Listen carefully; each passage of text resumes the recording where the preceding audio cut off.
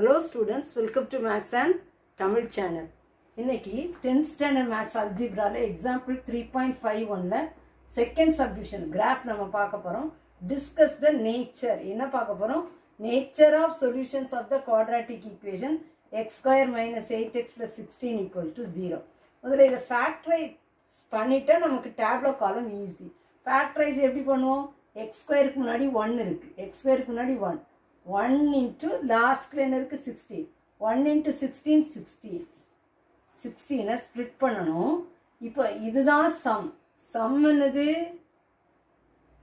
minus 8. Product என்னது plus 16. Product என்னது plus 16 வரணும். இப்போ 16. 16க்கு 8 2s are 16 எல்லாமே நம்ம போடலாம்.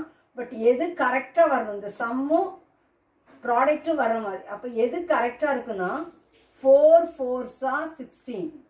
4 4s are plus 16 வந்துட்டு 4 plus 4 plus 8. ஆனால் இங்கே என்ன இருக்குது? minus 8 தான் இருக்குது. அப்போ நம்ம plus 4 போட முடியாது.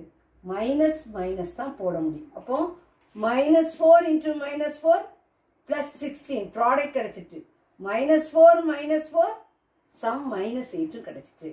அப்போ ரெண்டு வேல்யூவுமே மைனஸ்ல தான் இருக்கு. ரெண்டு வேல்யூவுமே மைனஸ்ல தான் இருக்கு. இதனுடைய நேச்சர் எழுதலாம். மைனஸ்ல ரெண்டுமே இருக்கிறனால இதோட எக்ஸ்ட்ரா ஒரு மைனஸ்னா பிளஸ் போட்டு எக்ஸ்ட்ரா ஒரு நம்பர் போட்டா போதும். +5. ஓகேயா? எக்ஸ் ஃபர்ஸ்ட் என்ன எழுதணும்? எக்ஸ். எக்ஸ் எழுதிட்டு இது எப்படி எழுதணும் சொல்றேன். எக்ஸ் எழுதிட்டு இங்க என்ன இருக்கு? X square minus 8x plus 16 எழுதிட்டு அடுத்தது yங்கிறத போட்டுக்கணும். ஓகே? xy வந்து நம்ம தான் போடணும். xக்கும் yக்கும் இடையில இந்த கொஸ்டின் இருக்கணும். x square minus 8x plus 16. இப்போ xல போடுற வேல்யூஸ் யார் தான் போடணும்? நம்ம தான் போடணும். நமக்கு நெகட்டிவ் வேல்யூ தேவையில்லை. ஏன்னா +5 தான் இருக்கு. அப்போ நெகட்டிவ் வேல்யூலேருந்து ஸ்டார்ட் பண்ணணும். அதனால -2லேருந்து ஸ்டார்ட் பண்ணுறேன். சில 0லேருந்து கூட ஸ்டார்ட் பண்ணுவாங்க. நான் எதுலேருந்து ஸ்டார்ட் பண்ணுறேன்? -2 -1. மிஸ் -2லேருந்து தான் ஸ்டார்ட் பண்ணணுமா? -4லேருந்து ஸ்டார்ட் பண்ணலாமான்னு கேட்டால் ஸ்டார்ட் பண்ணலாம். தப்பு கிடையாது. இப்படி தான் அப்படின்னு சொல்லி கிடையாது. -4லேருந்து ஸ்டார்ட் பண்ணலாம், -3லேருந்து ஸ்டார்ட் பண்ணலாம், -1லேருந்து கூட என்ன செய்யலாம்? ஸ்டார்ட் பண்ணலாம். நான் -2லேருந்து ஸ்டார்ட் பண்ணுறேன். -2 -1 0 1 2 3 4ஓட ஸ்டாப் பண்ணக்கூடாது. இங்கே நான் என்ன சொல்லியிருக்கேன்? -4 வந்தால் +5. அதனால 5 எக்ஸ்ட்ரா ஒன்று 6 போடலாமான்னு கேட்டீங்கன்னா போடலாம். நான் 5ஓட என்ன செஞ்சுட்டேன்? ஸ்டாப் பண்ணிட்டேன். சரி, அப்புறம் எக்ஸ் ஸ்கொயர் இதை ஸ்கொயர் பண்ணுங்க. -2 square 4 -1 square 1 0 square 0 1 square 1 2 square 4 3 square 9 4 square 16 5 square 25. Minus இங்கே மைனஸ் இருந்துச்சுன்னு வச்சுக்கோங்க. 0 வரைக்கும் மைனஸ் இருந்தால் ப்ளஸ் ப்ளஸ். 0க்கு முன்னாடி வரைக்கும் இங்கே மைனஸ் இருந்தால் ப்ளஸ் ப்ளஸ். அப்புறம் 0க்கு அப்புறம் என்ன செய்யுங்க? Minus minus minus minus மைனஸ்னு first சைனை போட்டுருங்க. ஃபஸ்ட்டு என்ன செஞ்சுருங்க? Sign plus plus. இங்கே மைனஸ் இருந்தாலே ப்ளஸ் ப்ளஸ் 0க்கு முன்னாடி. அப்புறம் 0க்கு அப்புறம் minus minus minus minus minus. அப்புறம் 8ஆல் எக்ஸ் இல்லையா? எக்ஸால் மல்டிப்ளை பண்ணணும். இந்த எக்ஸ்ன்னு இருக்கனால இந்த எக்ஸனுடைய வேல்யூவோட 8 மல்டிப்ளை பண்ணணும். 8 into 2 16 8 into 1 8 சைன் போட்டுட்டோம் இல்லையா? அப்புறம் 8 into 0 0 8 1s are 8 8 2s are 16 8 3s are 24 8 4s are 32 8 5s are 40. Sign நான் ஃபஸ்ட்டே நம்ம என்ன செஞ்சிடணும்? சைனை ஃபஸ்ட்டு நம்ம என்ன செஞ்சிடணும்? போட்டணும். அப்புறம் இந்த 8 1னா 1ஆல் மல்டிப்ளை பண்ணணும், 2னா 2ஆல் மல்டிப்ளை பண்ணணும். இங்கே 8 இருந்தால் 8ஆல் எக்ஸ் என்ன செய்யணும்? மல்டிப்ளை பண்ணணும். இங்கே +16. அப்போ ப்ளஸ் ப்ளஸ் ப்ளஸ் எல்லாத்துக்குமே +16. அப்புறம் என்ன செய்யணும்?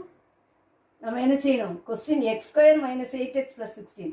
அப்போ இங்கேருந்து இது வரைக்கும் இதுதான். இதை தான் நம்ம வச்சுக்கணும். இதை ஆட் பண்ணிடக்கூடாது. இந்த 3 தான். இது என்ன செய்யணும்? நம்ம என்ன செய்யணும்? ஆட் பண்ணணும்.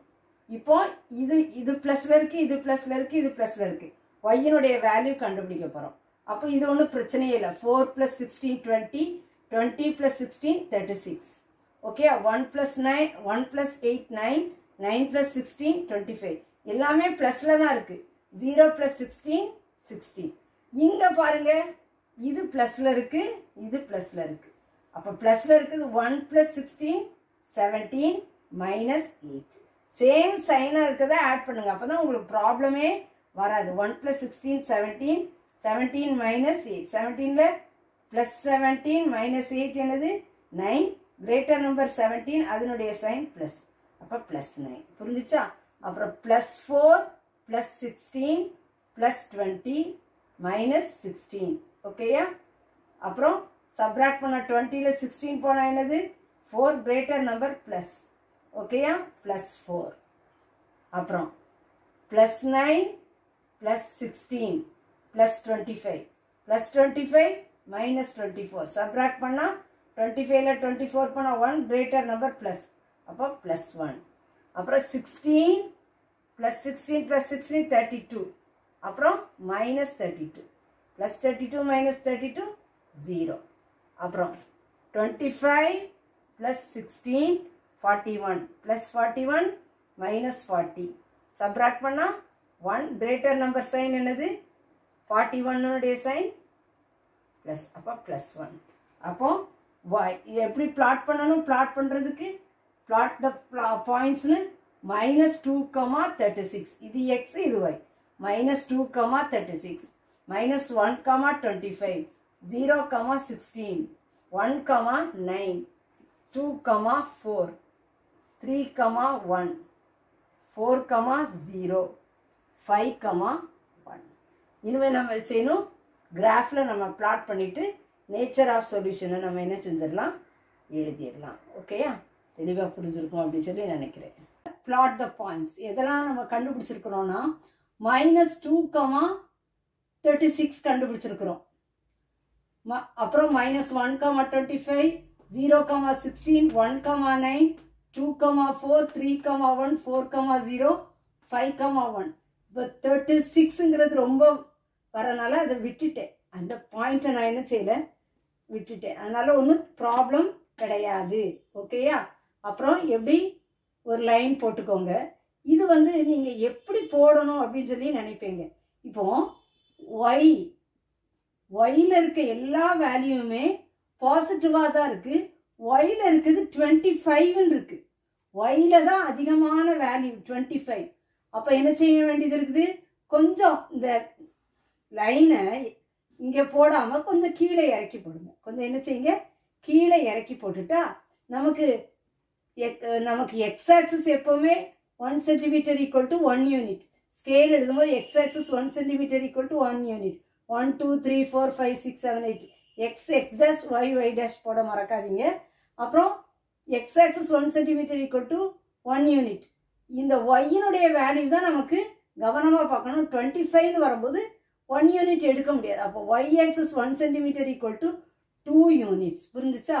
அப்போ எப்படி 2 4 6 8 10 12 14 16 18 20 22 24 26 28 30. இங்கே -2 -4 -6 -8 -10. ஓகேயா? தெளிவாக புரிஞ்சிச்சா? எக்ஸ் ஆக்சிஸ் எப்படி எழுதுகிறோம், ஒய் ஆக்சிஸ். எக்ஸ் ஆக்சிஸ் எப்போவுமே 1 சென்டிமீட்டர் = 1 யூனிட். ஒய் ஆக்சிஸை தான் கவனமாக எழுதணும். இப்போ இதில் வந்து இங்கே நமக்கு 25 அப்படின்னு இருக்கிறனால இந்த லைனை என்ன செய்கிறோம், சென்டரில் போடாமல் கொஞ்சம் இறக்கி நம்ம போட்டுக்க வேண்டியதான். இப்போ -1, 25 -1 எங்கே இருக்குது, இங்கே இருக்குது. -1, 25 25 வந்து எதுக்கு இடையில எதில் இருக்கும், 24க்கும் 26க்கும் இடையில இருக்கும். இந்த இடத்துல இருக்கும் இல்லையா, 24க்கும் 26க்கும். அதான். அப்போ -1, 25 0, 16 0. இது 0லேருந்து இந்த இடம் 0, 16 1, 9 1 9 9 வந்து எதில் 8க்கும் 10க்கும் இடையில இருக்கும். அப்போ 1, 9 2, 4 2 4 2, 4 3, 1 3 1 எங்கே இருக்கும், 0க்கும் 2க்கும் இடையில இருக்கும் இல்லையா. அப்போ 3, 1 4, 0 இதான் 4, இதான் 4 4, 0. அப்புறம் 5, 1 5 0க்கு 2க்கு இடையில இருக்கு இல்லையா இந்த இடம் இதுதான் என்னது 5,1 இந்த இடம் 5,1 இப்போ நம்ம என்ன செஞ்சிடலாம் ஃப்ரீ ஹேண்ட்ல ஒரு பாரபோலா டிரா பண்ணியாச்சு டிரா பண்ணா நமக்கு இன்டர்செக்ட் இது இந்த எக்ஸ் ஆக்சிஸ்ல இந்த பாரபோலா எங்க இன்டர்செக்ட் ஆகுது ஒரே ஒரு பாயிண்ட்ல இந்த எக்ஸ் ஆக்சிஸ்ல இந்த பாரபோலா எங்க இன்டர்செக்ட் ஆகுது ஒன்லி ஒன் பாயிண்ட் இந்த 4ங்கிற இடத்துல மட்டும்தான் 4,0 அப்படிங்கிற ஒரு இடத்துல மட்டும்தான் இன்டர்செக்ட் ஆகுது வேற எங்கேயாவது இன்டர்செக்ட் ஆகுதா இல்லை அப்போ there is only one point of intersection with x-axis அப்போ ஈச்சுனா the quadratic equation has real and equal roots எதுக்காக real and equal roots எழுதுறோம் கொஸ்டின்ல கேட்டிருக்காங்க find the nature of roots அப்போ nature of roots என்னது there is only one point of intersection with x-axis இருக்கனால it has real and equal roots தெளிவா புரிஞ்சிருக்கும்னு நினைக்கிறேன் நீங்களும் practice பண்ணி பாருங்க